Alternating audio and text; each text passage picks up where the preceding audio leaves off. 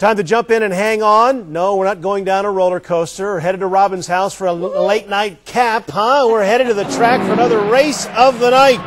Tonight's 7-car heat race for the Roadrunners, and everybody gets through turn 1 okay. We can't always say that. You remember the old line, rubbin' is racing?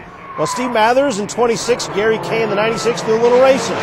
It's a night of lessons. Remember, 3 wide into the corner, never a good idea. Well, Brendan Tarr in 21, Blake Williams in 74, 81 Scott Rupert make it okay.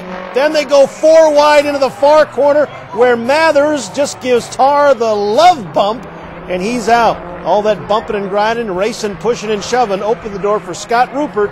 He has no trouble in the red car winning tonight's